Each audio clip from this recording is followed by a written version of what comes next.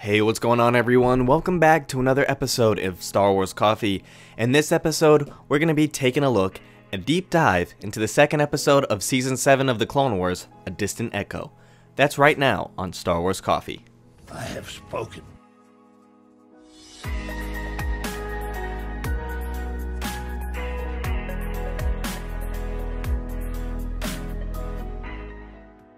Hello there to all of the returning subscribers, but if you're new to the channel and you're just finding Star Wars Coffee for the first time, be sure to always hit that like button, hit that subscribe button, and turn on that notification bell.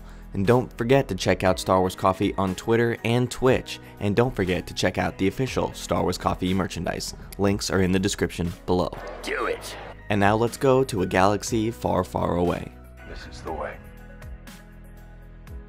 So this was the second episode of Season 7. It was called A Distant Echo, and obviously this episode's main plot hinged around an Echo, who is an ARC trooper who was perceived to be dead up until last episode. And Echo was a soldier in the Grand Army of the Republic, known for his strict adherence to orders and rules, hence his nickname, which was sarcastically gifted by his clone brothers. Still, Echo proved to be among the bravest clones, integral in the defense of Rishi Station and Topeka City, and eventually achieved the rank of ARC Trooper. Through tragic circumstances, however, he would become something more than a normal clone, which is where we find him in this episode. And this episode begins with Anakin and Rex and the Bad Batch and everything.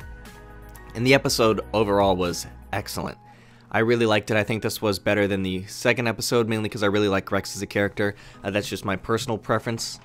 You guys might have liked the first one better if you liked the more Bad Batch stuff. But in this episode, at the beginning, I felt Anakin seemed very wise, and it wasn't foreshadowing his demise up at that point until he was eager to get Rex to cover the door so he could go and talk to Padme.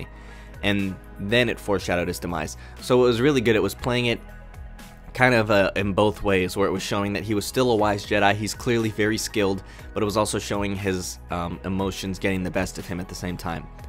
And it foreshadowed his demise with Padme single-handedly bringing the conflict to an end as she thought, which ends up to be what he does in a sense with the slaughter of all the Jedi. He essentially brings the conflict to an end, but in the way that he didn't anticipate doing at this point of the timeline.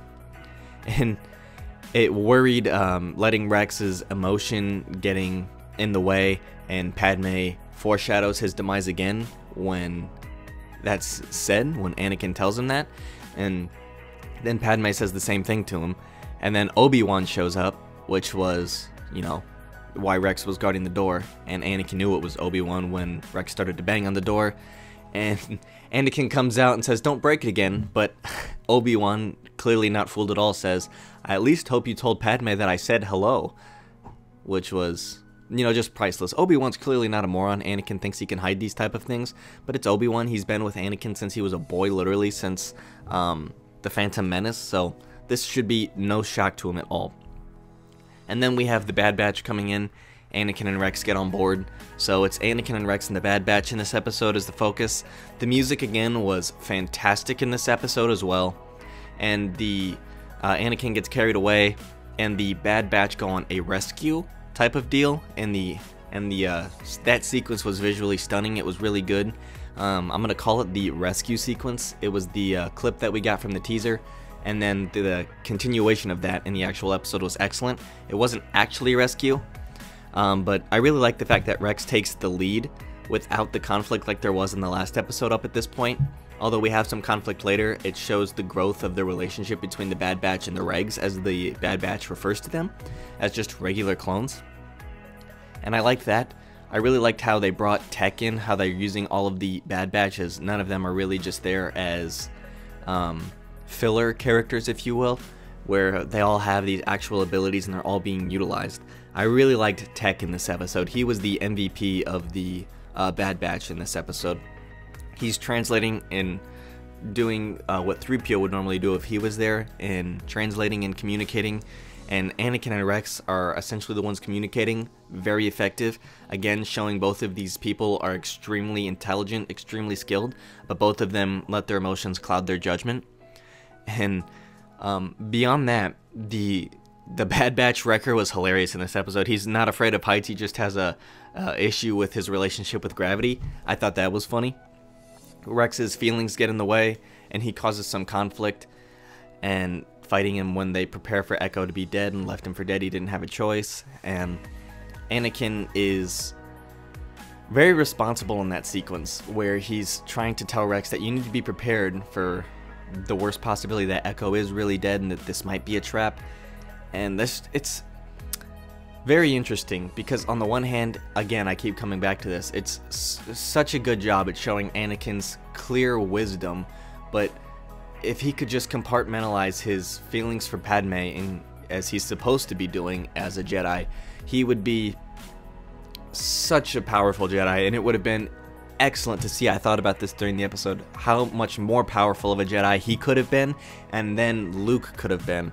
It would have been absolutely insane. It would have just been so amazing. Anyway, back into the episode.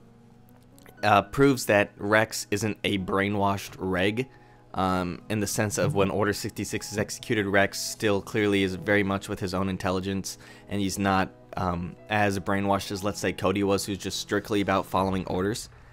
And then when we move on to this next section of the episode where we get Echo's signal type of thing, we're regaining that more humor of heights with Wrecker, and he just wants to crush some droids, so he's just saying, yeah, let me get to these droids instead, I won't worry about the heights. Very good, very good. I really loved visually the Bad Batch taking out all of these droids and highlighting each one of their skill sets. It was really well done. That whole sequence, all of the battle sequences in this season so far have been extra excellent. Really, really, really good stuff. So my tip of the cap to this time off that I didn't want to close out this series, but it paid off so much in the way that it's visually such a stunning thing to see. And we get Anakin doing some good leading in this mission. He could have been such a good Jedi. I keep coming back to that point. Anakin's such a good leader. He's got his one fatal flaw, and that's what causes it for him. And then we get to the next point where the hunt for Echo begins, and Anakin is saved by the Bad Batch. And then we have Rex's feelings shine through as he continues to get more and more involved in finding Echo and more sure and passionate about it. We get more great battle sequences with Anakin and these droids and being saved. And then we have the Tech is doing more stuff to help actually get Echo to get the door open, to find a chamber in there, to get the life reading. And then the episode ends with Echo being alive. And I just think that this is such a great thing to really give us better insight into the personalities of all of these clones. That's such an underrated thing that we don't get to see as often, at all in the films really. But it's so crucial, I think, to really put the emphasis on that. Yeah, this isn't just an army where we have a bunch of nameless faces, despite the fact that they're clones. They all have personalities, and Rex really makes the point to say that when he says he's lost so many brothers. And I just thought the episode was excellent. I hope you guys did too. Let me know what you guys think about this in the comment section down below. Thank you guys for watching. May God bless you and the Force be with you. If you enjoyed this episode, and frankly, even if you didn't, don't forget to subscribe. Do it. And if you want to help spread the word, please give this video a thumbs up and tell your friends to subscribe. Please check out the official Star Wars Coffee merchandise, and don't forget to check out all of the content playlists on this channel, including The Rise of Skywalker, The Mandalorian, and much more.